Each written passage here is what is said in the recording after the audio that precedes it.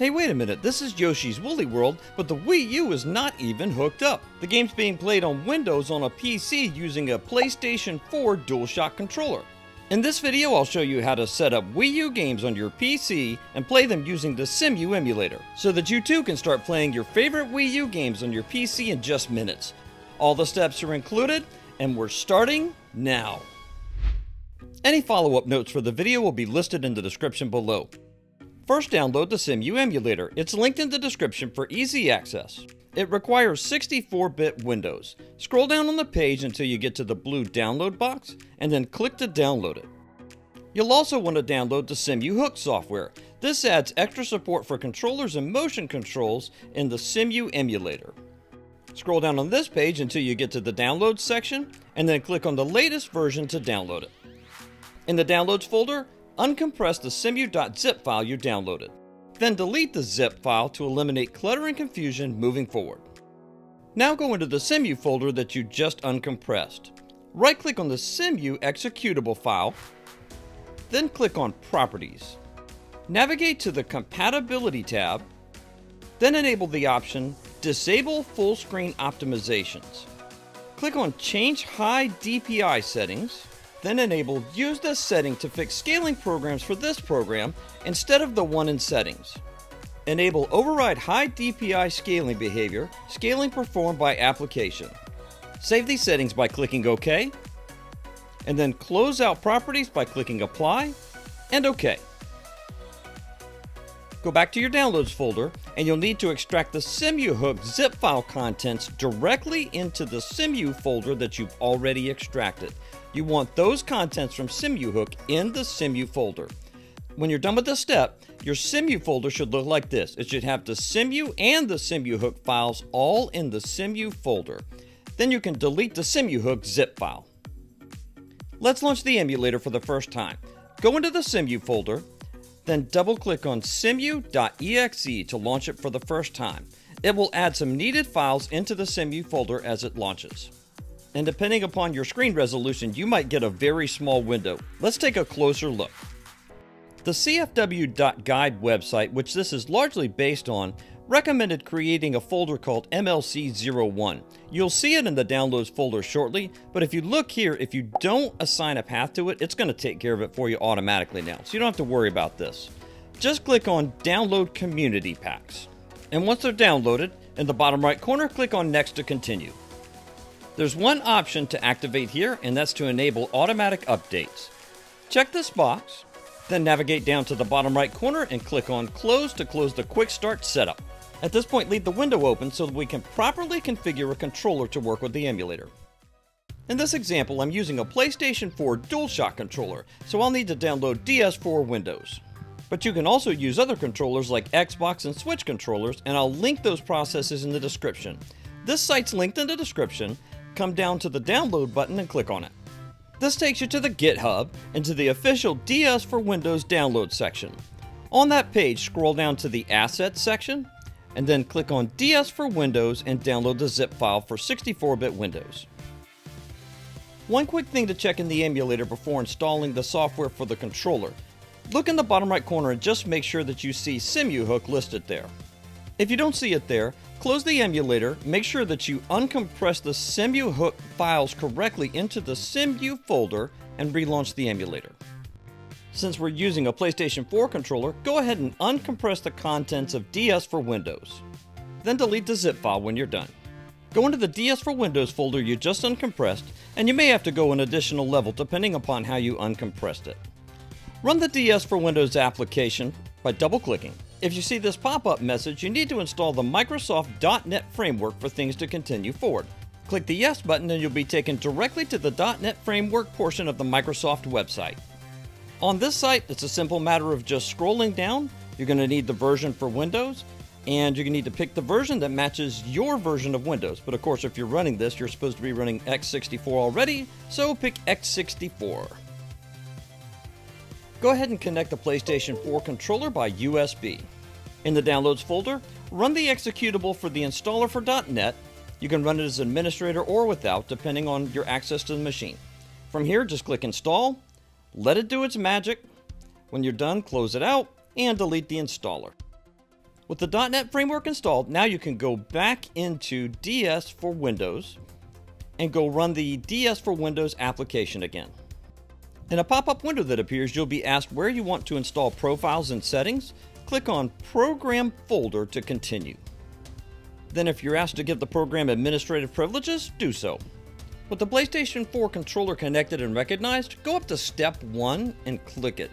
This installs a necessary driver that you're going to need for your PlayStation controller to work with the Cemu Emulator. Click the I accept button and then click on Install to install the necessary driver. When it's done, click the Finish button. The main interface can look kind of smallish again depending upon your resolution, so let's zoom in and take a closer look. Across the top of the window there are a number of different tabs for choices that you can make. You want to navigate over to the one that says Settings and click on the Settings tab to continue. Click the checkbox that says Enable Server 127.0.0.1. Now you can minimize DS for Windows, but you do need to leave it open and running in the taskbar below. Now either maximize the Cemu Emulator or open it back up if you closed it earlier. In the list of tabs across the top of the emulator, click on the one that says Options. Then scroll down in the list of choices to Input Settings and select it. In the list of choices for Emulate Controller, click on the drop-down and then choose Wii U Gamepad.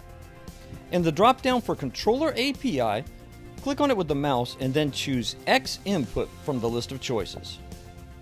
Under the Controller drop-down, click it and choose Controller number 1. Then go back up and give the profile a custom name of your choice. Although note here that I did find later that single name profiles tend to work better. You may need to expand the window out from the corner on the bottom right in order to access all of the remaining features, including button mapping. Button mapping your PlayStation DualShock controller to work with your Wii U emulator is as simple as this. First, configure the A, B, X, Y buttons, and these are going to be the X, triangle, circle, and square button on your PlayStation controller. Then set up the left axis, and then the right axis or right thumbstick, and then the D-pad. When you're done, come up to the top center of the screen and click on the Save button. Then come over to the top right corner and click the red X to close input settings. Click on the Options tab again, and this time come down to Gamepad Motion Source. Hover over to the right and select your gamepad, and then slide over to the right and select By Slot. The emulator's set up, but what about games? I'll show you how to use your jailbroken Wii U system to dump games for use in the emulator. Folks from the country know that a dumpling is a cooked ball of dough or a term of endearment for someone you love. But this dumpling is all about dumping your Wii U games so that you can use them on a computer. The dumpling app is linked in the description below and available on the GitHub. Download the zip file from the Git. In your Downloads folder, extract the dumpling.zip file, and once it's extracted, delete the zip file from the Downloads folder. Pay close attention here because the structure for the folders and files here is important. Go into Dumpling, then Wii U, and then Apps, and here is where you want to copy the Dumpling folder. We're going to use that same navigational structure on the SD card of your modded Wii U. Insert the SD card from your Wii U into your computer. Navigate to the SD card and double-click into it. Let's slow the roll here for just a minute so you get this into the right place on the SD card. First, double-click into the Wii U folder on the SD card. Inside that folder, go into the Apps folder. And then inside the Apps folder is where you want to paste the Dumpling folder that you copied from your Downloads folder. Now you can safely eject the SD card from your computer, put it back into your Wii U system, and power on your Wii U system. With your Wii U system powered on, insert the disc of your choice. Make sure to give the game adequate time to prepare and load any game update content. You can use an SD card or a USB drive, but if you use a USB drive and it's a hard drive, it has to be externally powered. And either one of them needs to be formatted in FAT32 format. In this case, I'm using a USB drive that's just a regular stick drive. When you insert a USB drive, you'll be prompted to format it. Don't format it through the console. Tap Cancel. To launch Dumpling and to begin the disk copy process, navigate to the Homebrew launcher and select it to launch it. You'll see Dumpling in the list of choices inside Homebrew launcher. Select it, and then select Load to launch Dumpling. Inside the Dumpling main menu, The selection arrow should already be on Dump a Game Disc. Press the A button to select it. It should take a moment to look for a game disc, and since you already have a game disc still in there, eject it and reinsert it. You'll be given the choice to choose the destination for where you want to dump the game files. If you're going to use the SD card, you're all set, but if you want to use the USB drive like I'm doing in this case, then simply change this option here to say USB drive. Then press the A button to start the process. You'll be given the choice of checking the size or not checking the size. It only takes a moment to check the size of the actual game that you're planning to dump, so just select yes with the A button. And as you can see here, it found that the game disk is 7 GB. Then it begins the dump process.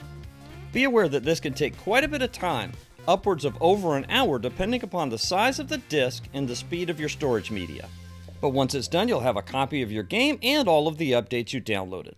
Now you can close out Dumpling. Press the B button on the Wii U gamepad, and when prompted, select yes. This is also going to shut down the Wii U system. Then you can take out either the SD card or USB drive with your dumped game on it and put it back into your PC. I would definitely recommend copying your dumped game files over from your storage to your PC. You can grab the Dumpling folder from your storage media and copy it, and then paste it over to the location of your choice on your PC. I just used the music folder here because I used this computer specifically for doing mod demonstrations. Hey, remember this guy? It's the Cemu Emulator. Maximize it or start it back up if you've closed it previously. Click on File, navigate down to Install Game, Update, or DLC, and click to select it. Navigate to the location where you stored your dumped games on your computer. You'll see 2 or more folders here depending upon the content that you dumped. In this case, I have Games and Updates.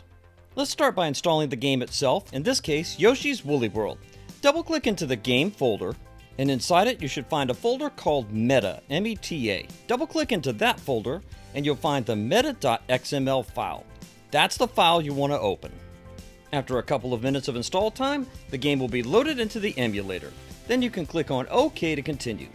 And if you have any optional game updates you want to copy, go back to File, go back to Install Game Update or Downloadable Content again, and select it.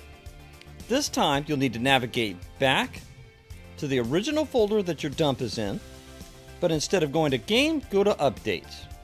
Then go into the game name, go into the Meta folder, and again open meta.xml. And this should go by very quickly for game updates.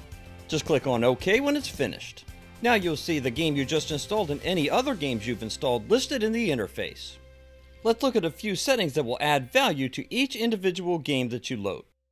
Go back to the Options tab, then scroll down through the list of choices to General Settings and select it.